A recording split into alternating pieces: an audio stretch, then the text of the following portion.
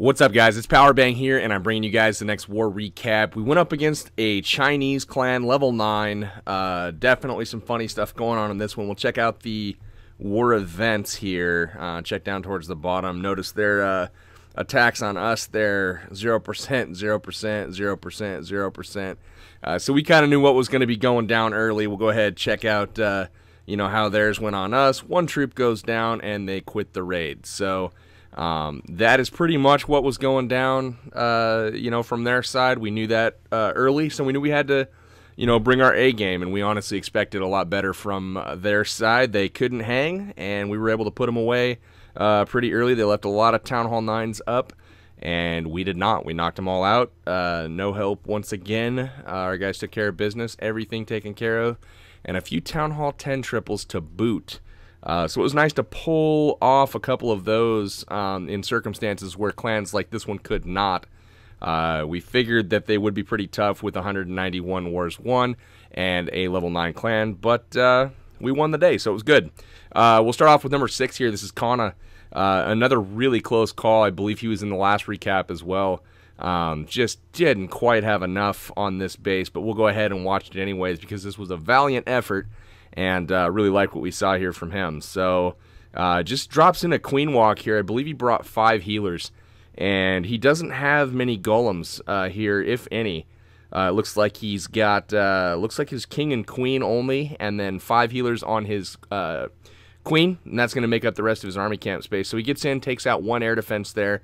And he drops in the king on the right side. Opens up the wall. And then as he attracts the fire of all the defense buildings there, he opens up the second layer of walls. And that king's going to head in to take out a second air defense. Now keep an eye on the queen on the bottom left.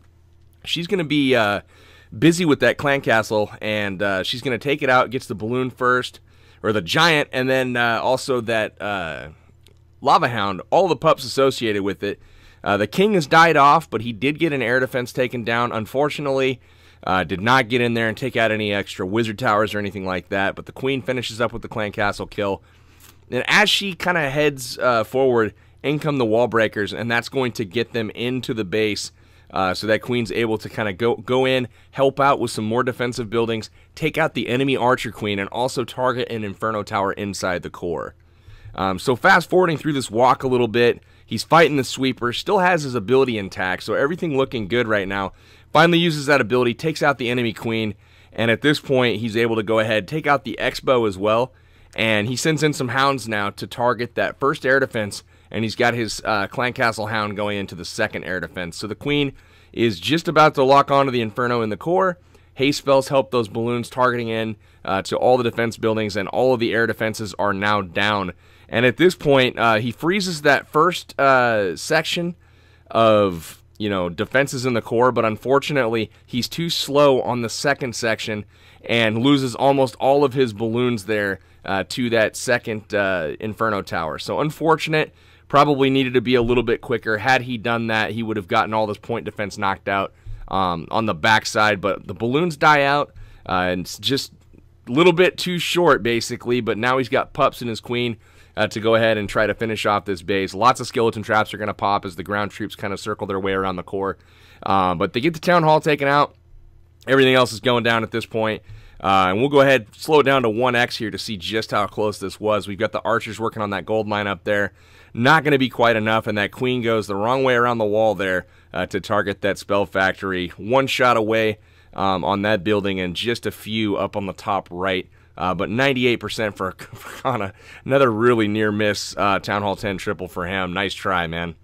Eugene going in on number 7, though, guys. Eugene brings the witches, 10 of them to be exact, and he's going to also bring in Queen Walk portion of this. But Earthquake goes down on the core just to kind of soften everything up.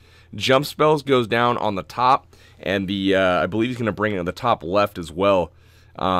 Just kind of getting everything in, and his goal here is to kind of break the defensive ring on one side. On the other side, he's going to do an Archer Queen walk, trim the defenses in that manner, and have her walk around the base. And then a jump spell is going to kind of send everything in right up the gut here. He's got one more jump spell that's going to kind of lead everything into the core. But giants and witches lead the way. Everything's kind of redirecting now to that center portion. Single Inferno Tower there, guys. That's something to note. It's locked on to all the different skeletons. Look at them all. Heading into the base, you know, being targeted by that single Inferno beam. Not really going to do any damage to him at all. So really smart thinking there, bringing those witches. And then the final jump spell goes down to get him into that core. So smart thinking there. He's got a free spell for that backside Inferno Tower. Once everything's kind of committed to the core and putting out damage there, you're going to see a rage spell go down to quickly get them through all those high hit point buildings and all of the high DPS as well. So now we're into the core. The Inferno Tower's working, and at this point, as soon as those witches are going to go in there, it looks like they've mostly headed around, which is unfortunate. So he's able to go ahead, get close to that Inferno Tower just about as they're in range. The freeze comes down, and the rage is down as well, and they're working on that Inferno Tower. Just about got it down.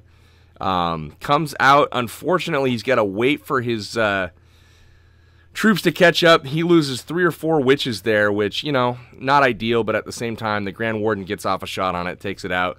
And at this point, he's got, what, 6, 7 witches left over, and the Queen at full health with the Grand Warden kind of backing her up, keeping everything kind of up at full health. But nothing to really worry about now except for splash damage, which from that Wizard Tower, that's the only real threat. So we'll kind of fast forward here, and with that Archer Queen backing everything up, this base is cooked. So really, really nice job here to Eugene.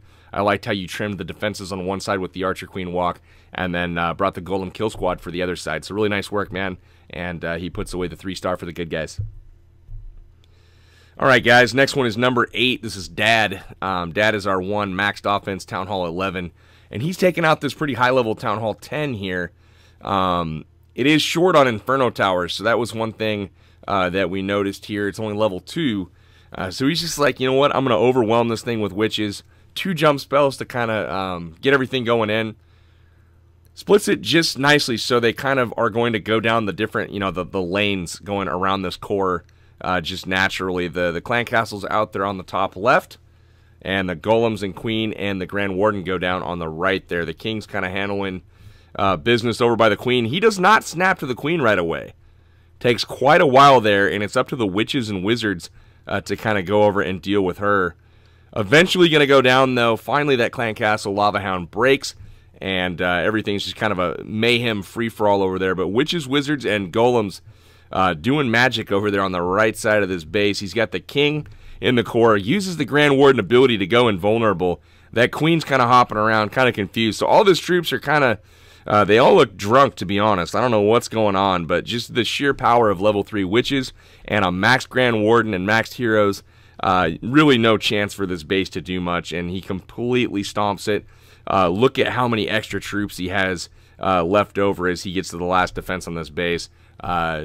This is wrong. This was just complete murder. So nice work, Dad, and we'll move into the Town Hall 9 stuff.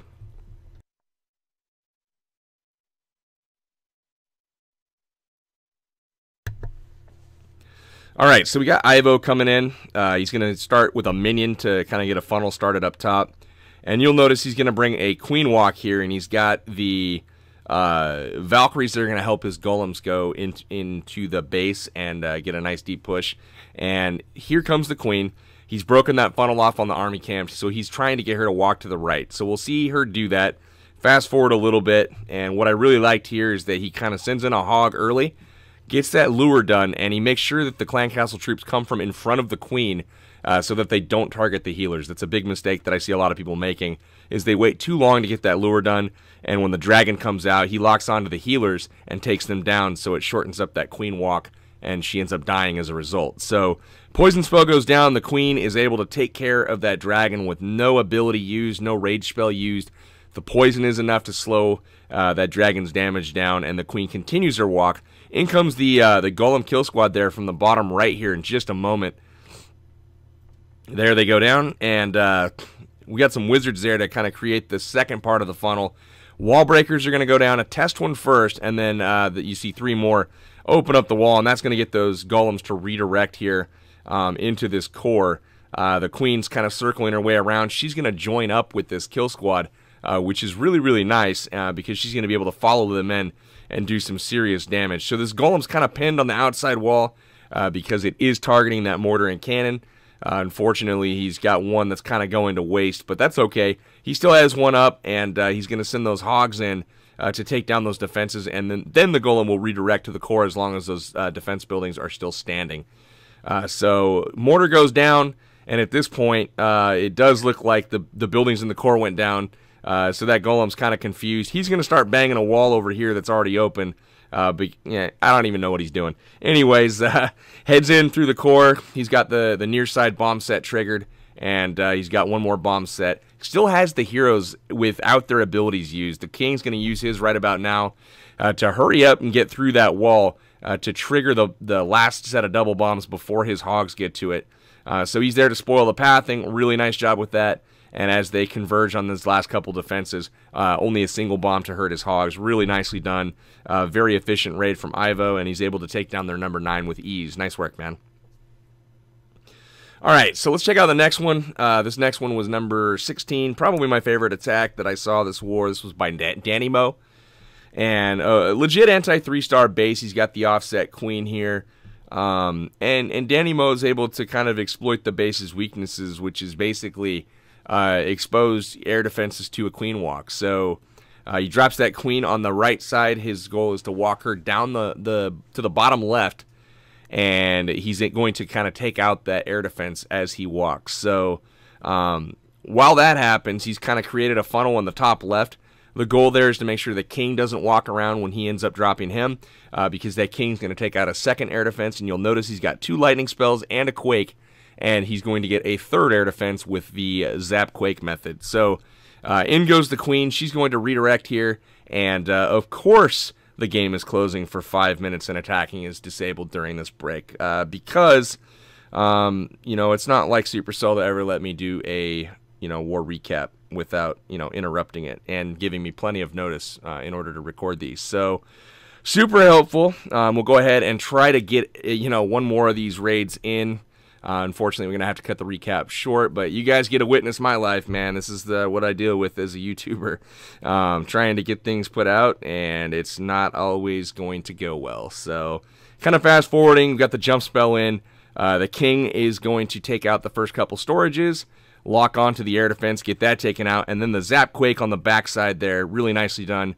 He gets another air defense, and now it's time to get that queen taken out and destroy the rest of the defenses. And look at how much of the base he's already gotten taken out with 8 dragons. Look at this. He's able to just kind of run them down like a runway. Last strip there, coming in through the side, and they lock onto that queen, quickly take her out, and then they just have 1 air defense to deal with. That's really the only thing that's going to do much damage to him. He's coming from behind the sweeper, so he doesn't have to worry about anything there. They take out the town hall, and then all of them move on to take out that air defense. And once that's down, there's just far too much firepower to deal with for the defenses that are remaining. So another 3-star, really nice one from Danny Mo. Let's go ahead and take a look at one more attack, maybe 2 more if we have time. All right, so number 20 here, Dan Howe. I'm going to put this in 2x, and we'll just kind of watch it. 5 healers here on his queen, and he's basically just going to kind of, not a queen charge because he doesn't really enter the base, but I love the control here.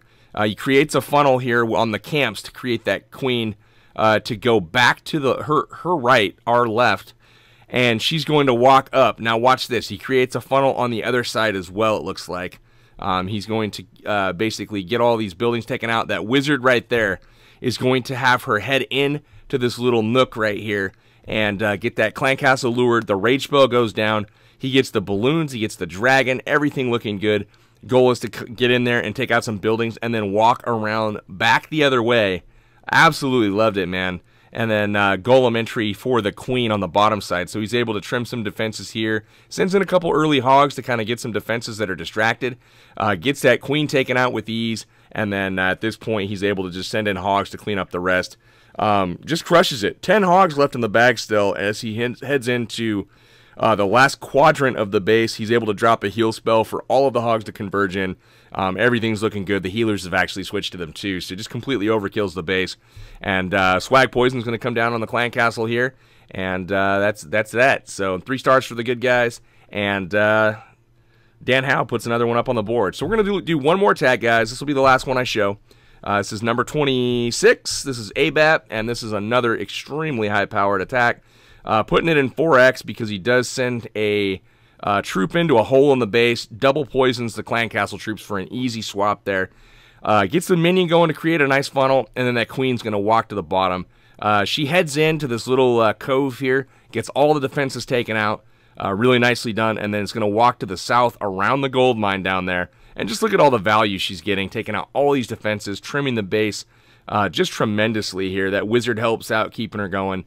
And in goes the kill squad from the right side.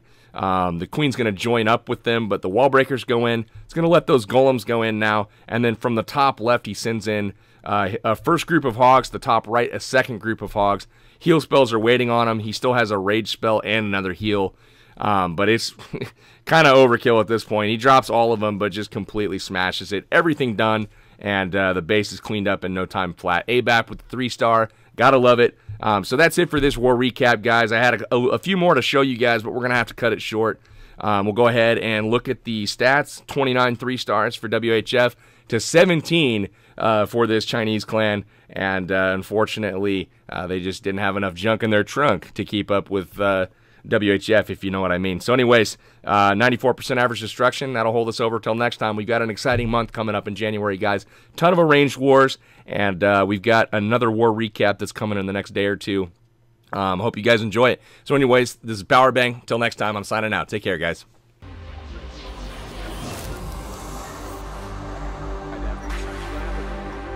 Right up the gut of this base, assuming that wall is open, and you'll notice he brought 3 wall breakers to make that happen.